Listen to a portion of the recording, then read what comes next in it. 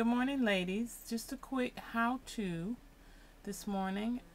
Someone asked a question about my latest paper bag mini, how I added the extra pages to it. And this is the mini. And here is an extra page that's added to the mini. And so I got this idea from Pinkaboo. And what I did was I took two paper bags like this, and on the one paper bag at the bottom in the flap, I cut in at an angle here and on this side, and then this side just slips into the other opening of the paper bag like this, and then you can use some type of adhesive here to make that, keep that from slipping. And here you've added another page to your paper bag, and on the back you can also adhere this down, or you can leave that open to add your tags. So that's what I did there. And I'd like to show you also some other projects that I have been working on, or that I have worked on. And you've all seen the altered clothespin. So this is mine. Pull this up. Sorry for the shaking. And what I did was I gessoed the front and back and the sides of the clothespin. I added some of that ribbon trim at the bottom. Also, this is one of my flowers that I make using ribbon. This is a paper punched out flower. I added some bling there and all the way up here. And this is one of the butterflies from a paper collection. And I added some of the half-back pearls here, and another paper flower, and then this is a picture of my granddaughter. On the other side, I added some more of the trim. I added a metal key and heart, and also a heart locket here. I added a feather, and here's another one of those flowers, ribbon flowers. This is a picture of my daughter.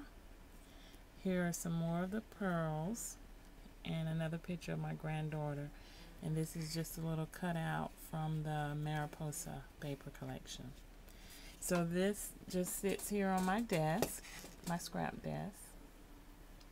And another thing that I made was this little desk feature, and I used a top note shape on the outside, and also on the inside I used a shape that fits inside this bigger shape.